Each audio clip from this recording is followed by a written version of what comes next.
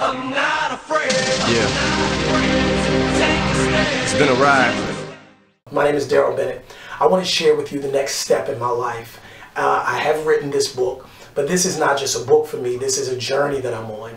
I am leaving the job that I'm at right now in the next day or so because I see in my mind something that I don't see in my life. And many have asked me, well, what's the next step? And I talk about my experience here at Exodus in East Harlem. I talk about that in this book. I talk about how I was released from prison and teaching other people who've also been released, and some of the work that I've done in this community in Harlem.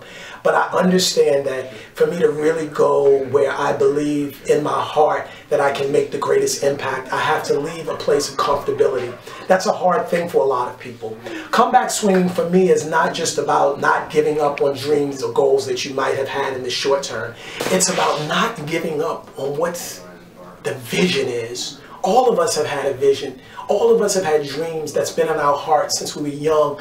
And what happens sometimes with life, Mike Tyson said, everybody has a plan until they get punched in the face. And life will punch you in the face. Life will mute you. And that's what comeback swinging is about. It's about not letting life destroy what you have on the inside of your heart, and not letting the dreams, the visions that you've had on the inside of you die away. Langston Hughes said something powerful. He wrote a poem called What Happens to a Dream Deferred? And he said, does it rot? Does it boil over? Does it explode? Does it fester? Does it stink? And I've come to believe that sometimes in life it is not that we don't have all of the things externally that we need. It's that internally we have given up on the dream. That's what comeback swinging is about, to never give up, to never give in. And I want you to know I'm walking this thing out and I'm living it.